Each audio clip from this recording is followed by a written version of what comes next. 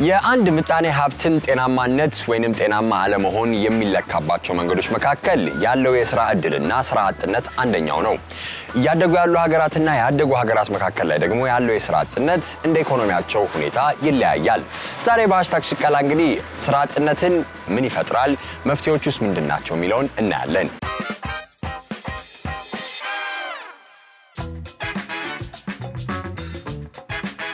የምጣኔ ሀብት ተመራማሪዎች እንግዲህ በዓለማችን ውስጥ ምጣኔ ሀብት ላይ ያሉ ወይም የተለያዩ ነገሮች በፍላጎትና በአቅርቦት መሰረት አድርገው ይንቀሳቀሳሉ ብለው ያምናሉ። አብዛኛውን ጊዜ ደግሞ ሁለቱ ነገሮች ከተመጣጠኑ የተሻለ እንቅስቃሴ ወይም የቢዝነስ ሂደት ይኖራልን ብለው ያስባሉ። ሆኖም የሥራ አጥነት ምን ያህል በዚህ ነገር ይዳኛል ወይም ይታያል? ፍላጎትና አቅርቦት ተጣጣሙ የሥራ አጥነት ሳይኖር ሊቀር ይችላል ወይ? እስኪ እንመልከት። መጀመሪያ በፍላጎት ላይ ተመስርተው ያሉ የሥራ ፍላጎቶችና ሥራ አቅርቦት ላይ ያሉ ልዩነቶች የሚያስከትሉትን ነገር እንይ። አንድ ኢኮኖሚ ወይም የአንድ ሀገር ምጣኔ ሀብት አንዳንድ ዓመታት ላይ በጣም ጥሩ ሁኔታ ላይ ይሆናል። በዚህ ሰዓት ላይ እንግዲህ አምራች የሆኑ ድርጅቶች ይጨምራሉ። የቢዝነስ ወይም የንግድ እንቅስቃሴው በጣም ሰፊና በርካታና ጠንካራ ይሆናል። ታዲያ ይህ ነገር ሲሆን በርካታ ወይም ከፍተኛ ቁጥር ያለው ምርት ይመረታል። ታዲያ ምርት ለማምረት ከሚያስፈልጉ ግብአቶች መካከል አንደኛው የሰው ኃይል ነው። የተማረ የሰው ኃይል ሊሆን ይችላል፣ ክህሎት ያለው የሰው ኃይል ሊሆን ይችላል። ታዲያ እነዚህን የሰው ኃይሎች ለማምረት እንግዲህ ወይም ለመስራት እንዲያስችላቸው የሚፈጠሩ አቅርቦቶች ደግሞ ይኖራሉ። ሁለቱ ሲጣጣሙ ያ ነገር ይኖራል። አንዳንዴ ደግሞ የተወሰኑ ዓመታት ላይ ደግሞ አንድ ምጣኔ ሀብት ጥሩ ላይሆን ይችላል። ይህ ማለት ደግሞ ድርጅት ውስጥ ያለው የምርት ሂደት ወይንም ያለው የምርት መጠን እንዲቀንስ ይደረጋል። ታዲያ ምርቱ ከቀነሰ አምራች የሆነው የሰው ኃይልም ወይም የሰው መጠን ይቀንሳል ማለት ነው። ስለዚህ በዚህ ሰዓት የሥራ አጥነቱ ይጨምራል ማለት ነው። የምጣኔ ሀብት ተመራማሪዎች ይህን ሁኔታ ሲክሊካል ሥራ አጥነት ይሉታል ወይም ሲክሊካል አንኤምፕሎይመንት ይባላል። ለምንድን ነው ይህም ስም የተሰጠው? ከፍና ዝቅ የሚለው መሰረት አድርጎ የትኛውን ነው የቢዝነስ ሂደቱን ወይም የምጣኔ ሀብት ያለበትን ደረጃና ሁኔታ መሰረት አድርጎ የሥራ አጥነቱ ከፍ ይላል ዝቅ ይላል። ያንን በማለትም ሲክሊካል ሥራ አጥነት ይሉታል። በአቅርቦት ደግሞ ያለውን እንመልከት። አቅርቦት ላይ የሥራ አጥነት መሰረት አድርጎ የሚሄደው አንድ ሀገር ወይም ምጣኔ ሀብት ላይ ያሉ የተለያዩ አይነት ዘርፎች ይኖራሉ። ታዲያ እነዚህ ዘርፎች ላይ ያሉ የሥራ ዕድሎችም ይለያያሉ። አንድ ሀገር ላይ እንግዲህ ለምሳሌ እንደው ብንመለከት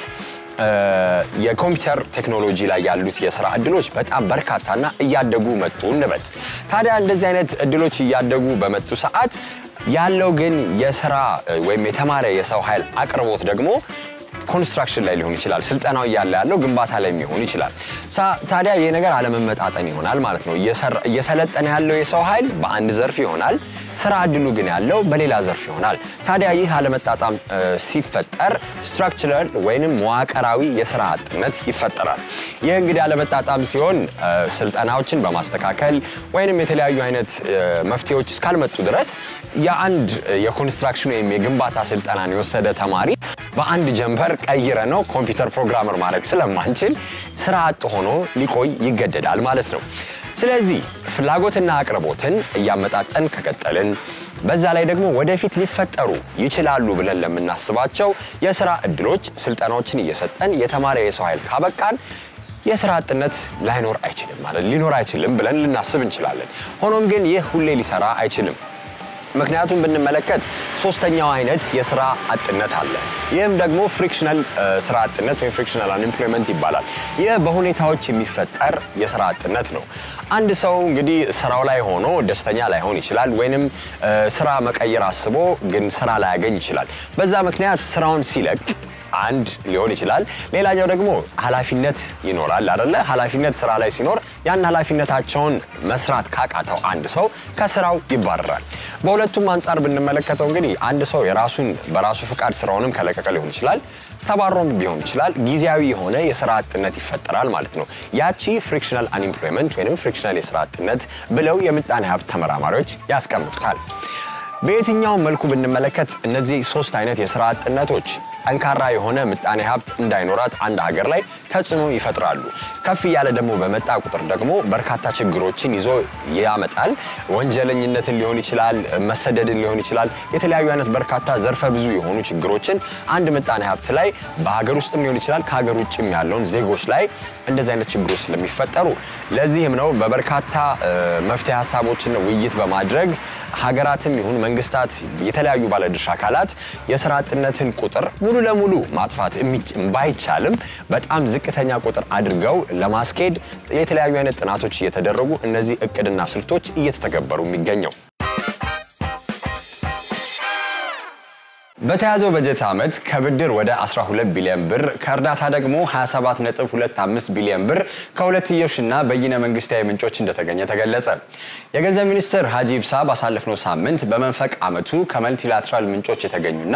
የፈሰሰ የውጭ ሀብት ላይ መግለጫ ሰጥተዋል። የህዝብ ግንኙነት ኃላፊው በተጨማሪም ለፕሮጀክቶችና ለፕሮግራሞች ማስፈጸሚያ በአጠቃላይ 28.769 ቢሊዮን ብር ብድርና 25.759 ቢሊዮን ብር እርዳታ ፈሰስ እንደተደረገ ጠቁመዋል። እንዲሁም ለበጀት ጉድለት የማዕከላዊ መንግስት በአጠቃላይ 29.04 ሚሊዮን ዶላር በመንፈቁ እንደተበደረ ተገልጿል። ከዚህም ውስጥ ከሀገር ውጭ የተበደረው 16.75 ቢሊዮን ዶላር ሲሆን ከሀገር ውስጥ ደግሞ 12.29 ሚሊዮን ዶላር መሆኑን አስረድተዋል። በአንድ ምጣኔ ሀብት ውስጥ እንግዲህ የተለያዩ አይነት የሥራ አጥነት ሁኔታዎች በበርካታ ምክንያቶች ይፈጠራሉ። በዓለማችን ውስጥ ካሉ ሀገራት ደግሞ ደቡብ አፍሪካ ባሳለፍነው ዓመት 29.1 የሥራ አጥነትን ቁጥር በማስመዝገብ አንደኛ የሥራ አጥነት ቁጥር ያላት ሀገር ሆናለች። የሥራ አጥነት በአንድ ምጣኔ ሀብት ውስጥ በምን አይነት ምክንያቶችስ ይፈጠራል? በአንድ ሀገር ውስጥ እንግዲህ ያው የሥራ አጥነትን ሊፈጥሩ ወይም ሊያባብሱ የሚችሉ ዋና ምክንያቶች ተብለው የሚቀመጡት በቀዳሚነት ያው የአንድ ሀገር የኢኮኖሚ እድገት ከህዝቡ እድገት ጋር መመጣጠን በማይችልበት ጊዜ በርካቶቹ ስራ ፈላጊ ወጣቶችም ይሁን አዳዲስ ስራ ፈላጊ ዜጎች የሚፈልገውን አይነት የሥራ አይነት ማግኘት አይችሉም። ለምሳሌ ስራ እድል በእያንዳንዱ ቦታ ላይ ስራ እድል እንዲኖር በቀዳሚነት የሰለጠነ ኃይል ያስፈልጋል። ለሚፈልገው የሥራ አይነት የሚመጥን ብቃትና ዝግጁነት ያለው ያስፈልጋልና የሚሰጡ ስልጠናዎችን በበቂ ሁኔታ ያንን ዜጋ ለእንደዛ አይነት ስራ ሳያዘጋጁት ሲቀሩ በርካታ ወጣቶች ስራ እድል የማይኖራቸው ሆነው ይቀመጣሉና በዛ የተነሳ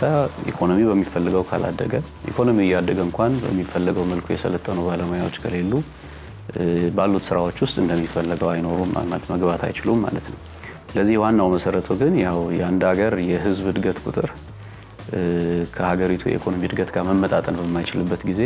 በርካታ ወጣቶች የሥራ እድል የሌላቸው ሆነው ይቀመጣሉ ማለት ነው። ወደ ሀገራችን ደግሞ ስንመጣ እንግዲህ በተለያዩ ዓመታት ከ16.1 እስከ 26 በመቶ የሚሆን የሥራ አጥነት ሬት ወይንም ቁጥር ተመዝግቧል። እኛ ሀገር ላይ የሥራ አጥነትን የሚያስከትሉ ወይም የሚፈጥሩ ወይም እንዲጨምር የሚያደርጉ ምክንያቶችስ ከምንመለከታቸው የዓለም ሀገራት በምን ይለያል? ምንስ ናቸው? እንግዲህ በሀገራችን ውስጥ የሥራ አጥነት ከፍተኛ የሆነበት ዋናው ምክንያት በቀዳሚነት ያው የሥራ ኃይሉን የሚቀላቀለው የወጣት ቁጥር እጅግ ከፍተኛ ከመሆኑ የተነሳና የዛን የወጣት ቁጥር ፍላጎት ማሟላት የሚችሉ በቂ የሆኑ የግል ዘርፍ መስፋፋት ባለመቻል የሚፈጠር መሰረታዊ ክፍተት ነው። በዋነኛነት አሁን በአገር ደረጃ የምንሰማው የኢትዮጵያ የሥራ አጥነት ምጣኔ ወደ 4.5 በመቶ ይሆናል ተብሎ ይገመታል። ይሄ ማለት እንግዲህ ለሥራ እድሜ ከደረሱ ሰዎች ውስጥ ጠቅላላ ሰዎች ውስጥ ይሄ ማለት እድሜያቸው ከ15 ዓመት በላይ የሆኑ ማለት ነው። ከዛ እድሜ ክልል ውስጥ ያሉት ሰዎች በጠቅላላ ከዛ ውስጥ 4.5 በመቶ ብቻ የሚሆኑት ናቸው ስራ የሌላቸው ተብሎ ይቀመጣል። የኢትዮጵያ የሥራ አጥነት ምጣኔ ሁሉ ጊዜ ያወናብዳል። ምክንያቱም ዝቅተኛ ቁጥር ነው ያለው። ትክክለኛ የሥራ አጥነት ምጣኔ ለማወቅ የከተማውን የሥራ አጥነት ምጣኔ ማየት ነው። ከተማዎች ውስጥ ወደ 20 በመቶ አካባቢ ይገመታል። እንደ አዲስ አበባ ያሉ ከተሞች ውስጥ እስከ 25 በመቶ ሊደርስ ይችላል። ያ ማለት ከ10 እድሜያቸው ለስራ ከደረሱ ሰዎች ውስጥ ሁለቱ ስራ የላቸውም ማለት ነው። ይሄ ደግሞ ወጣቶችና ሴቶች ላይ በጣም ይገናል ከጠቅላላ ህዝቡ አንፃር ሲታይ ማለት ነውና ስለዚህ ወጣቶችን እንኳን ብናይ ከአራት ወጣቶች ውስጥ አንዱ ስራ የለውም። ከሶስት ሴቶች ውስጥ አንዷ ስራ የላት። ይሄ በከተሞች ውስጥ ያለው ማለት ገጠር ላይ ግን ያው በዋነኝነት ስራ አላቸው ተብሎ ሲጠየቁ አዎ ስራ አለን ስለሚሉ ነው ስራ አላቸው ተብሎ የሚመዘገበው እንጂ በርካታው ገጠር ውስጥ ያለ ስራ ጥራት የሌለው ስራ አመርቂ ያልሆነ ስራና ብዙ ደግሞ የማይከፈልበት ስራ። ስለዚህ ኢትዮጵያ ውስጥ ያለው መሰረታዊ ከስራ አጥነት ጋር ተያይዞ ያሉ ክፍተቶች ምንድናቸው ቢባል ጠቅላላ ስራ አጥነት አለ፣ በፍጹም ስራ አለመኖር። ከዛም ባለፈ ግን ስራ ኖሮ ስራው ግን የሚፈልገውን አይነት ክፍያ የማይከፍል የሚፈልገውን አይነት ጥቅም የማያስገኝ በሚሆንበት ጊዜ በተለይ በገጠሩ የኢትዮጵያ ክፍል ውስጥ በግብርና ላይ የተሰማራው ማህበረሰብ ለምሳሌ የገበሬ ልጆች አብዛኛው የገጠር ውስጥ ያለው ቤተሰብ ደግሞ ያው ወንዶች የሚመሩት ስለሆነ አብዛኛው የገበሬ ሚስት ስራ ትሰራለች ከማንም በላይ ወይም ወጣቶቹም ዙራ ይሰራሉ ግን ያንን ያክል ጥቅም የሚያገኙበት አይሆንም ስለዚህ አንደር ኢምፕሎይመንት የምንለው ወይም ደግሞ ከሚፈልገው በታች ጊዜ የሚሰራ አብዛኛው የኛ ሀገር ገበሬ ከሚፈልገው ጊዜ በታች የሚሰራ ነው በአመት ከ5 እስከ 6 ወር ነው የሚሰራው ስራ እየሰሩ ደግሞ እንደ ሴቶችና ወጣቶች ቀደም እንደተጠቀስኳቸው የማይከፈላቸው ወይም እንደው ኢምፕሎይድ በታን ፔድ የሚላቸው ወይም እየሰሩ የማይከፈላቸው ምንድነው ነውና ስለዚህ ኢትዮጵያ ውስጥ ስራ እንፍጠር ሲባል በዋነኛነት ስራ ለሌለው ብቻ መፍጠር ሳይሆን ስራ አለኝ ብሎ ለሚያስበው ራሱን ቢሆን የተሻለ ገቢ ሊያስገኘው የሚችል የተሻለ ጥራት ደረጃ ላይ ያደርስ የሚችል ስራን የማሻሻል ስራም አንደኛው ትልቅ ትኩረት የሚደረግበት ይሆናል ማለት ነው ስራ አጥነት አምራች የሆነውን የሰው ኃይል ውጤታማ የማያደርግ ሲሆን የምጣኔ ሀብት መጠንን ወይንም ደረጃ ደግሞ መሰረት አድርጎ የተለያየ ተጽዕኖ ኢኮኖሚ ላይ ያስከትላል ከፍተኛ ገቢ ያላቸው ሀገራት መካከለኛ ገቢ ያላቸው ሀገራት ዝቅተኛ ገቢ ያላቸው ሀገራትም እንግዲህ የተለያዩ አይነት የስራ አጥነት ደረጃዎች ይመዘገቡባቸዋል እንደዚህ አይነት የስራ አጥነት ከፍተኛ ገቢ ወይም ያደጉ ሀገራት ላይ ምን አይነት ውጤት ሳለ ዝቅተኛ ደግሞ ወይንም ያደጉ ያሉ ሀገራት እንደ ኢትዮጵያ አይነት ደግሞ ምን አይነት ውጤት ያስከትላል ለምሳሌ እንደው በታዳጊ ሀገሮች እንደኛ አይነት ያሉ እንደ ኢትዮጵያ ያሉ ሀገሮች እንደዚሁም አፍሪካ ውስጥም ሌሎችም ታዳጊ ሀገሮች ብንመለከተው ስራ አጥነት በጣም ብዙ መዘዝ የሚያመጣ ነው በቀዳሚነት ያው አንድ ሀገር አሉኝ የምትላቸውን ጠንካራ ሀብት መሆን የሚችሉ ወጣቶች ወደ ስራ ማስገባት ባለመቻሉ የተነሳ የኢኮኖሚ እድገቷ በዛው ምጣኔ መጠን እየቀነሰ የሚሄድበት ሁኔታ አለ ከዛም ባለፈ ደግሞ ማንኛውም ወጣት የሚሆን ስራ ፈላጊ ከሀገሩ የሚፈልገው ነገር ቢኖር ያው ተስፋ የማደግ የመበልጸግን እድል ማግኘት ነው የሚፈልገው ይሄንን ደግሞ ማድረግ የሚችለው ስራ ሰርቶ ስራ በመሰራበት በሚያገኘው ገቢ የሚፈልገውን ፍላጎት ማሟላት ሲችል ነውና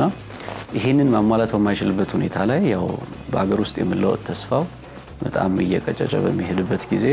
ተስፋ ማጣት ወይም ደግሞ ቀቢጸ ተስፋነት ይመጣል ከዚህም ጋር ተያይዞ እንግዲህ ተስፋ የሌለው ወጣት ሀገሩ መኖር አይፈልግም ሌላ ቦታ እድል አገኛለሁ ብሎ የሚያስበው ቦታ ላይ ይሄዳልና ስለዚህ በየጊዜው የተለያዩ ዜናዎችን እንሰማለንና ህገወጥ በሆኑ መንገዶች መሰደድ ህይወትን ለመቀየር የተለያዩ ሀገሮች መጓዝ የመሳሰሉት ችግሮችን በወጣቶች ውስጥ የሚፈጠሩ በጣም ከፍተኛ ቀውሶች ናቸው ከዛም አልፎ ደግሞ ያው አንድ ሀገር ውስጥ የሚፈልገውን የስራ እድል ማግኘት በማይችልበት ጊዜ የሀገሩ ዜጋ ያው በሀገሩ ተስፋ መቁረጥ ስለሚጀምር የተለያዩ ያው ሰላም ማጣት በጣም በሰፊው ይመጣል ምክንያቱም ያው በአንድ ሀገር ውስጥ ተጠቃሚነትን ማረጋገጥ ካልቻልክ ወጣቶች አድገው ተለውጠው ይሄ ሀገራችን ነው ብለው ተማምነውበት ሊኖሩ የሚችሉበት ሀገር መፍጠር ካልቻልክ ስለዚህ ተስፋ መቁረጡ በአንድ ሀገር ላይ ሰፊ ለውጦችን ስለሚፈልጉ ወጣቶች በጊዜው ስለዚህ የተለያዩ ብጥብጦችን አለመረጋጋቶችን ይፈጥራልና ይሄ ደግሞ ያው በተለያየ ሀገር አይተናል ማንኛውም ሀገር ውስጥ የሚፈጠር አለመረጋጋት ካለው የስራ አጥነት ምጣኔ ጋር በጣም በቀጥተኛ ሁኔታ የሚገናኝ ይሄ በተለይ ለምሳሌ በአረብ ስፕሪንግ ጊዜ ያየነው በርካታ የሰሜን አፍሪካ ሀገራት ውስጥ ያሉ በርካታ ሰዎች ተምረው ዩኒቨርሲቲ ተመርቀው ጨርሰው ስራ ማግኘት ባለመቻላቸው የሀገሪቱ ኢኮኖሚ አድጎ ፍላጎታቸውን እንዲያሳካ በመጠየቅ የተጀመሩ የብዙ የለውጦች ሁኔታዎች ናቸው የተለያዩ የመንግስታት ለውጥን ጀምር ያስከተሉትና በማንኛውም ታዳጊ ሀገር ውስጥ ስራ በሚፈልገው ደረጃ መፍጠር አለመቻል ከባድ ቀውስ ውስጥ የሚያመጣ ነው እንደገናም ደግሞ የሀገሪቱ ኢኮኖሚ በሚፈልገው ፍጥነት እንዳያድግ ስለሚያደርግ ከፍተኛ ማነቆ ይፈጥራል ማለት ነው አዎ ባደጉ ሀገራት ደግሞ ብንመለከተው ያው አብዛኛው ያደገ ሀገር ውስጥ እያንዳንዱ ዜጋ ባለው ገቢ መሰረት በማድረግ በማይሰራበት ጊዜ ላይ ያንን መተካት የሚችል የተወሰነ ድጋፍ እንደሚያደርጉ ይታወቃል ኑሮን ሊያስኖር የሚችል ማለት ያንን ድጋፍ የሚያደርጉበት ጊዜ ግን ያው ወጪያቸውን የሀገሪቱ ኢኮኖሚ የማያድግ ከሆነ ሰዎች ደግሞ ስራ ይዘው የራሳቸውን ፍላጎት ማሟላት የሚችሉበት ገቢ ማግኘት የማይችሉ ከሆነ ከዚህ ሶሻል ዌልፌር ፕሮግራምስ ወይም የማህበራዊ ዋስትና ፕሮግራሞች ስለሆነ የሚደግፉት ከፍተኛ ጥገኛ የሆነ ህዝብ ቁጥር ይኖራቸዋልና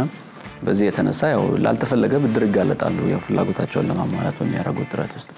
ይሄ ደግሞ ከፍተኛ ብድር ያለበት ሀገር አሁን በቅርቡ ያለፉት 4-5 ዓመታት በፊት ለምሳሌ በተለያዩ አውሮፓ ሀገሮች ውስጥ ያየነው ከ7-8 ዓመት በፊት ይመስለኛል እነ ግሪክ እነ ሳይፕረስ የመሳሰሉት ሀገሮች ላይ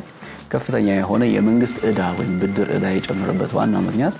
ህዝቡ የለመደውን ነገር ለማሟላት በሚፈልግበት ጊዜና ኢኮኖሚ በሚፈልገው መጠን ማደግ በማይችልበት ጊዜ ስለዚህ ለአላስፈላጊ የሆነ የዕዳ ጫና ይጋለጣሉ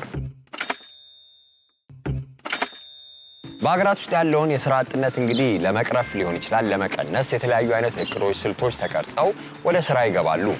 እኛም ሀገር ኢትዮጵያ ላይ እንግዲህ ለበርካታ ዓመታት እየታየ ያለውን የሥራ አጥነት ለመፍታት በመንግስትም በኩል በግል ዘርፍም በኩል የተለያዩ አይነት እርምጃዎች እየተወሰዱ ይገኛሉ የሥራ ዕድል በሀገር ውስጥ ደረጃም ይሁን በሌሎች ዓለሞች ላይ መስፋፋት እንዲችል ወሳኝ የሆኑ ነገሮች መደረግ አለባቸው ከነዚህ ውስጥ አንደኛውና ዋነኛው በቂ የሆኑ የሥራ ዕድሎች በተለያዩ በግል ዘርፍም ይሁን በመንግስት በሚደግፋቸው የልማት ፕሮጀክቶች ውስጥ መኖር ያስፈልጋል በሁለተኛ ደረጃ ደግሞ እነዚህን ስራዎች መስራት የሚችል የሰለጠነ የበቃ የነቃ ዜጋ ያስፈልጋል እነዚህ የሰለጠኑ ዜጋዎች ደግሞ እነዚህን ስራዎች መጠቀም እንዲችሉ በቀዳሚነት ያው ስራና ሰራተኛን የሚያገናኝ ምህዳር ሊኖር ያስፈልጋል ከዛም ባለፈ ደግሞ እያንዳንዱ ስራ የሚፈጥር የሚባል ዘርፍ ከተለመዱት የግብርና ኮንስትራክሽን ማኒፋክቸሪንግ እና አገልግሎት ዘርፎች በተጨማሪ ደግሞ አዳዲስ የሥራ ዕድል የመፍጠር አቅም ያላቸው እንደነ ኢንፎርሜሽን ኮሚኒኬሽን ቴክኖሎጂ እንደ ቱሪዝም ብዙ ደግሞ ያልተጠቀምንበት እስካሁን የማዕድን ስራዎች በጠቅላላ እነዚህ የሥራ ዕድል መፍጠር እንዲችሉ በሰፊው የመስራት ሁኔታ ያስፈልጋል ይሄንን በጠቅላላ ለማድረግ በሀገራችን ውስጥ ያለውን የሥራ ዕድል ፈጠራ ሁኔታ በተለይም ደግሞ የፖሊሲ ለውጦችን ምክንያቱም የግሉ ዘርፍ እንዲሰፋ ምቹ የሆነ የፖሊሲ ምህዳር ይጠይቃል ይሄንን ለማድረግ የሚያስችል ተቋማዊ ዝግጁነት አልነበረም ስለዚህ እነዚህን የፖሊሲ ለውጦች ማድረግ እንዲቻል ወጣቶችን በሚፈልገው ደረጃና ክህሎት ማበልጸግ እንዲቻል ከዛም ባለፈ ደግሞ አዳዲስ የሥራ ዕድሎች በሰፊው መፈጠር እንዲችሉ በተለያዩ ቢዝነሶች መስፋፋት የመሳሰሉት ነገሮች ማድረግ እንዲቻል የሥራ ዕድል ፈጠራ ኮሚሽን ይሄንን እንዲያስተባብር ተደርጎ የተቋቋመ ተቋም እንደ አውሮፓውያን አቆጣጠር በ2018 ኢትዮጵያ ውስጥ ያለውን የሥራ አጥነትን ለመቅረፍ ታስበው ከተሰሩ ስራዎች መካከል አንደኛው የሥራ ዕድል ፈጠራ ኮሚሽንን ማቋቋም ነው ይህ እንግዲህ ተቋም የተቋቋመው በ2022 እንደ አውሮፓውያን አቆጣጠር 20 ሚሊዮን አዳዲስ የሥራ ዕድሎችን በኢትዮጵያ ውስጥ በመፍጠር ያለውን የሥራ አጥነትን ለመቀነስ ከተያዘው እቅድ አንፃር የተለያዩ ተግባራት ላይ በመሳተፍ እንዲሰራ የተቋቋመ ድርጅት ነው እስካሁን ሲሰጥ የነበረው ድጋፍ ከንግድ ምዝገባና ታክስ ቁጥር ከማውጣት ጀምሮ ታክስ እስከመክፈል የሚፈልገውን ለስራ የሚያስፈልገውን ቦታ በዚህም ደግሞ የፋይናንስ ድጋፍ እስከማግኘት ያለው ሂደት እጅግ በጣም አሰልቺ ለብዙ ወጣቶች በተለይ ለስራ ፈጣሪዎች ተስፋ የሚያስቆርጥ ስለነበረ የተለያዩ የመንግስት አካላትን በማቀናጀት ችግሮችን ለመፍታት እንዲቻል አንደኛው የዚህ የሥራ ዕድል ፈጠራ ኮሚሽን ሚና የተለያዩ የመንግስት አካላትን ማስተባበር ከዛም ባለፈ ደግሞ አዳዲስ የፖሊሲ ስራዎች እንዲሰሩ እስካሁንም ያሉ በንግድ በግብርና ውስጥ ምን በለው በአገልግሎት ዘርፍ ውስጥ ምን በለው በስልጠና ውስጥ ምን በለው ያሉ የማያስኬዱ ህጎችን እየለዩ ማስተካከል መቅረፍ እንደዚሁም ደግሞ እንዲመቹ ማድረግ ሌላው የተሰጠው ኃላፊነት ነው ትኩረት ተደርጎበት እየተሰራ ያለ አንደኛው ስራ ነው ከዛም ባለፈ ዩኒቨርሲቲዎች ውስጥ እና ኮሌጆች ውስጥ ተምረው የሚወጡ በርካታ ወጣቶች አሉ በተለይ ቴክኒክና ሙያና ዩኒቨርሲቲዎች ውስጥና ብዙዎቹ አንደኛው መሰረታዊ ችግራቸው ወደ ኢንዱስትሪ ውስጥ ያሉ ሰዎች ጠይቅ አይ እነዚህ ሰዎች ተመርቀው የወጡት የሚፈልገውን አይነት ክህሎት የላቸውም የሚል ነው መሰረታዊ ነገር ስለዚህ አንድ ሬዲነስ ቱ ወርክ የምንለው ፕሮግራም አለ ወጣቶችን የሚፈልገውን ሶፍት ስኪል ወይም ክህሎት እንዲኖራቸው የቴክኒካል ክህሎትም እንዲኖራቸውና ስራን እንዴት አድርገው ነው የሚፈልጉት ሲቪያቸውን እንዴት ነው የሚጽፉት እንዴት አድርገው ነው ኢንተርቪው የማለፍ የሚችሉት ብሎ የኢንዱስትሪውን ባህሪ መረዳት እንዲችሉ የማዘጋጀት ስራ አንደኛው ሌላው ትልቁ የኛ ሚና ነው በሀገር ደረጃ ያለውን የሥራ አጥነት ቁጥር እንደዚህም እየተፈጠረ ያለውን የሥራ መጠን የመሳሰሉት ላይ ደግሞ መረጃውን በሚፈልገው መልኩ አጠናቅሮ ማቅረብ እንደዚሁም ደግሞ ሌሎች ስራ ፈጣሪ ወጣቶች የተሻለ የሥራ ዕድል ወይም የሥራ ምህዳር እንዲኖር የማድረግ ሁኔታን እሱን በዋነኛነት የሚመራና ስራ ዕድል ፈጠራ ደግሞ በጥሩ ሁኔታ መሰራት እንዲችል ያው ሀብት ስለሚያስፈልግ ሀብት የማሰባሰብ ስራ የሚሰራ ተቋም ነው ማለት ነውና በሚቀጥሉት 10 ዓመታት ጊዜ ውስጥ ወደ 20 ሚሊዮን ስራዎች የሥራ ዕድሎች ለ20 ሚሊዮን ሰዎች መፈጠር አለበት 20 ሚሊዮን ሰዎችን ወደ ስራ ለማስገባት የግድ 20 ሚሊዮን ስራ ብቻ ላይሆን ይችላል መፈጠር ያለበት ምክንያቱም አንድ ሰው ሁለትም ሶስትም ስራ ይሰራል በ10 ዓመት ጊዜ ውስጥ ከዛም በላይ ይሄን ለማድረግ አዳዲስ ነገሮችን ማድረግ ይጠይቃል አንዱ በኮሚሽናችን ውስጥ ለረጅም ጊዜ የሰራ ነው በጣም ጥልቅ የሆነ ጥናት በማጥናት ኢትዮጵያ በሚቀጥለው 10 ዓመት ጊዜ ውስጥ 20 ሚሊዮን ስራዎችን ለመፍጠር ልታረጋቸው የሚገቡ መሰረታዊ ነገሮች ምንድናቸው የሚል በግልጽ የሚያሳይ ረጅም ጊዜ እቅድ ወጥቶ በቅርብ ጊዜ እንደሚፋ ተደርጎ እሱን ነው እየተገበርን ያለው በዚህ እቅድ ውስጥ ትልቅ ትኩረት የሚደረግበት አንድ የግሉ ዘርፍ የሚመራው የኢኮኖሚ እድገት ያስፈልጋል በቀዳሚነት በሁለተኛ ደረጃ በርካታ ሰዎችን ወደ ስራ ሊያስገቡ የሚችሉት ኢንተርፕራይዞች ወይም የግሉ ዘርፍ የሚፈጥራቸው ቢዝነሶች በመንግስት ድጋፍም ከመንግስት ውጭ ባለ ድጋፍም ሰፍተው መፈጠር ስላለባቸው ትልቁ ትኩረት ደግሞ ማርሽ መቀየር የሚችሉ አዳዲስ ነገር ማምጣት የሚችሉ ስታርታፖች ላይ ትኩረት ተደርጎ እንደዚሁም ደግሞ በርካታ ሰው የመቅጠር አቅም ያላቸው አነስተኛና መካከለኛ ድርጅቶች የምንላቸው ኢንተርፕራይዞች የምንላቸው እነሱን የማስፋፋት የመደገፍ ስራ ሁለተኛው የትኩረት አቅጣጫ ተደርጎ እየተሰራ ነው በሶስተኛ ደረጃ ደግሞ ለ21ኛው ክፍለ ዘመን የሚመጥን የበቃ የሰው ኃይል ያስፈልጋል ይሄ ማለት የዲጂታል ስኪል ያለው በቂ ሆነ የትምህርት ዝግጅት ያለው ከዛም ባለፈ ደግሞ ለመቀጠር ብቻም ሳይሆን አዲስ ስራ ለመፍጠርም ጨምሮ መስራት የሚችል በርካታ ወጣት እንዲኖር ስለሚያስፈልግ የትምህርት ስርዓቱን ከማበልጸግ ጀምሮ ተመርቀው ደግሞ ወደ ስራ ከመግባታቸው በፊት የልምምድ እድል እንዲያገኙ ማድረግ የሚያስችል አንድ ራሱን የቻለ የኢትዮጵያን ወጣቶች ለ21ኛው ክፍለ ዘመን በቁ የሆነ ዝግጁነት እንዲኖራቸው የማድረግ ፕሮግራም አንድ ሌላ ትኩረት የሚደረግበት ይሆናል በአራተኛ ደረጃ ደግሞ ስራና ሰራተኛን ማገናኘት እንደሚታሰበው ቀላል አይደለም ያው ሌበር ማርኬት ኢንተርሚዲዬሽን እንለዋለን ስራው ስላለ ብቻ ሰው አይቀጠርበትም ስራ ፈላጊ ብቻ ስላለ ደግሞ ስራ ያገኛል ማለት አይደለም በተለያዩ የዚህ የስራ ገበያ ውስጥ ባሉ ክፍተቶች ምክንያት ወጣቶች እንዴት አድርገው ማመልከት እንደሚችሉ እንዴት ኢንተርቪው ማለፍ እንደሚችሉ ስራ እንዴት መፈለግ እንደሚችሉ ባለማወቃቸው የተነሳና ብዙ ጊዜ አሁን አዲስ አበባ ውስጥ ስራ በትፈልግ ወይ 4 ኪሎ 5 ኪሎ ሄደ የተለጠፈ ቦርድ ላይ ነው የምታነብ አሁን ግን ያው በ21ኛው ክፍለ ዘመን በርካታ ወጣቶች ማህበራዊ ሚዲያ ላይ ባሉበት ጊዜ ትርጉም ያለው አይነት ነገር አይደለም ትንሽ ማጥላቸው ወጣቶች በቀን እስከ 6 ኪሎ ሜትር በቀን በእግራቸው ወክ አድርገው ሄደው ሴንትራል ጆብ ቦርድ ወይም ደግሞ የተለጠፈ ነገር አንብበው ለማመልከት ይሞክራል በሌላ በኩል ቀጣሪዎችን ስጠይቃቸው ደግሞ ያሉ ወጣቶች ተገቢው የሆነ የስነ ምግባር የተግባቦት እና የቴክኒካል ክህሎት ስለሌላቸው ምን ፈልጋቸው ወጣቶች አናገኝም ይላል በርካታ ወጣቶች ደግሞ ያው ትራንስፖርት ማውጣት ስለሚያስፈልግ ስራ ለመፈለግ በዚህ ክፍተት የተነሳ እንደሚፈልገው ስራ ያገኙ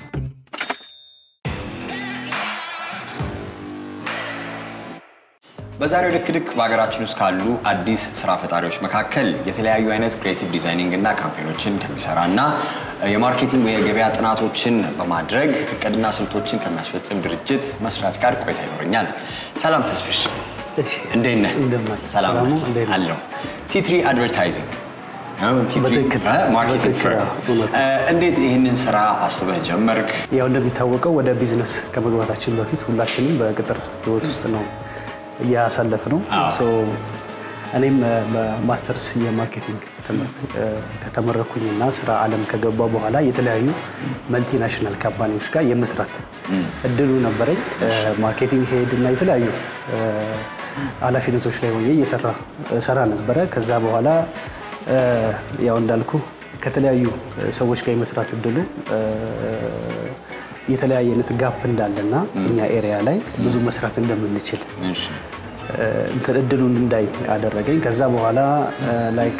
near to 2 years ሀገር ወጥቼ በቋሚነት አሜሪካ የምኖርበት ሁኔታ ነበረ እና በተለያዩ አይነት የሥራ አጋጣሚዎች እንደዚህ አይነት አሁን ሀገሬ ላይ መጥቼ የከፈትኩትን አይነት ድርጅቶችን አየሁ ሶ ልምድ ቀሰምኩ ማለት ነው ከዛ ለምን ሀገሬ ላይ መጥቼ ዛሬ ባይሆንም ነገ ደግሞ እዛ ያየሁት ቪዥን አለ ትልቅ ነገር መስራት አልችልም የሚል አንዱ እሱ ነበር ከዛ ውጪ ግን ዋናው ነገር ፓሽን ነው የሰው ልጅ ውስጡንና ፓሽኑን ነው መኖር ያለበትና ሁላችንም የተፈጠረለት ነገር አለ ስለዚህ ፓሽን አይ ቲንክ ራሴን ፈልጌ አግኝቻለሁ ያስባል ቲ3 አድቨርታይዚንግ እና ማርኬቲንግ ፈርምስ ምን አይነት ስራዎችን ነው የሚሰራው አሁን እየሰራን ያለነው አንደኛ ሁሉንም ነገር ከጥናት ነው የሚጀምረው ጥናቶችን እንሰራለን ዴስክ ሪሰርች እና እንደ የፕሮጀክቱ አይነት ኤግዞስቲቭ ሪሰርቾችን እንሰራለን ሁሉም ነገር ከጥናት ይጀምራል ከዛ አዳዲስ የሚከፈቱ ድርጅቶች እንደገና እየሰሩ ያሉ ድርጅቶችን ስም ከማውጣት ጀምሮ ማርኬት ውስጥ ገብቶ በምን አይነት መልኩ ነው ማሸነፍ ያለባቸው ምን አይነት የብራንድ ሎጎና የንግድ ስምና መለያ ነው ሊኖራቸው የሚያስፈልገው በምን አይነት ማርኬቲንግ ስትራቴጂ ቢገቡ ማርኬቱን ዊል ማድረግ ይችላሉ ከነማን ጋር ነው የሚወዳደሩት የሚለውን ነገር ከጥናት ወስደን ዲዛይን እንሰራለን ዌብሳይት እንሰራለን ማርኬቱ 360 ፓኬጅ ነው 360 ዲግሪ ፓኬጁን እንሰራለን ማለት ነው ይሄንን ስራ ሲጀምረው የኛ ሀገር ማስታወቂያና የገበያ ጥናትም እነዚህ ስልት ማስፈጸምም እንደው በቅርብ ጊዜ ነው አሁን እየተለመደ የመጣው ማስታወቂያም እያደገ ይሄንን ነገር ሲጀምረው ምን አይነት ችግሮች አጋጠሙ እስቲ በግልህም በዘርፉ ላይ ማለት አሁን ምንድነው ያጋጠሙን ችግሮች የተለመደ ነገር አለ አሁን ሰርቪስ እኛ ሀገር ያው ኢንታንጂብል ጉድ ስለሆነ ብዙ ጊዜ ባለሀብቱም ድርጅት ያለውም ሰው ገንዘብ ማውጣት የሚፈልገው ለሚጨብጥና ለሚታይ ነገር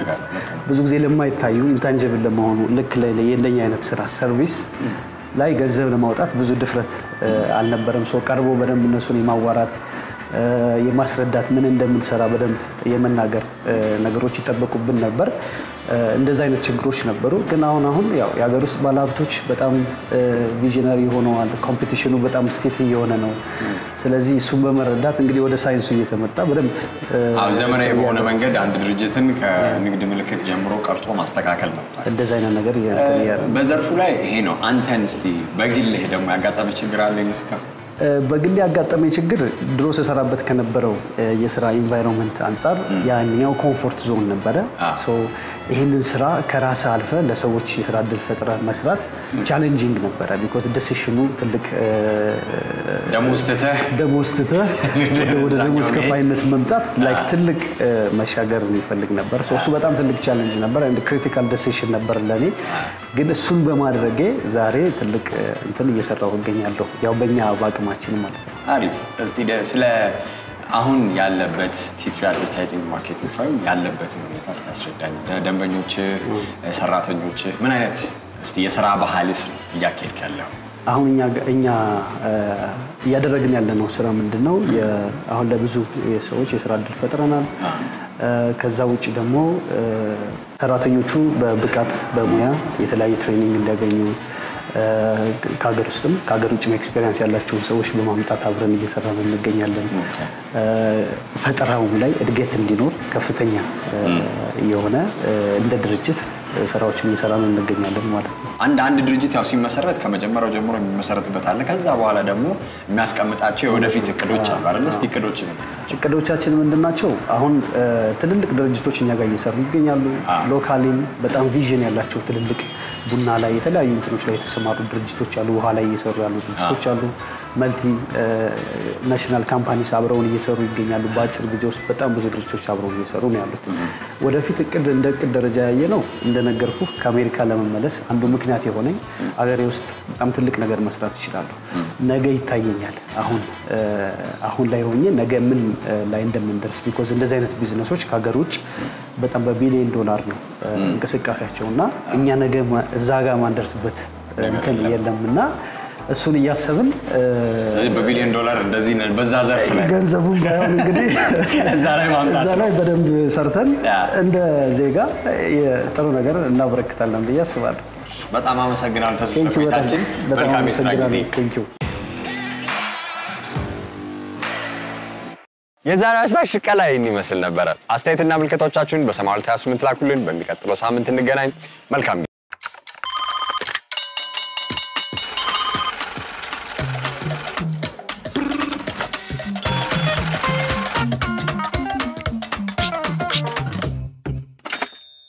ይህ ቪዲዮ ተመቻችሁ ከታች ሰብስክራይብ የሚለውን ሊንክ በመጫን የቃና ቤተሰብ ይሁኑ ከጎን ደግሞ ያለውን የደውል ምልክት በመጫን አዳዲስ የቃና ቪዲዮዎችን ያገኙ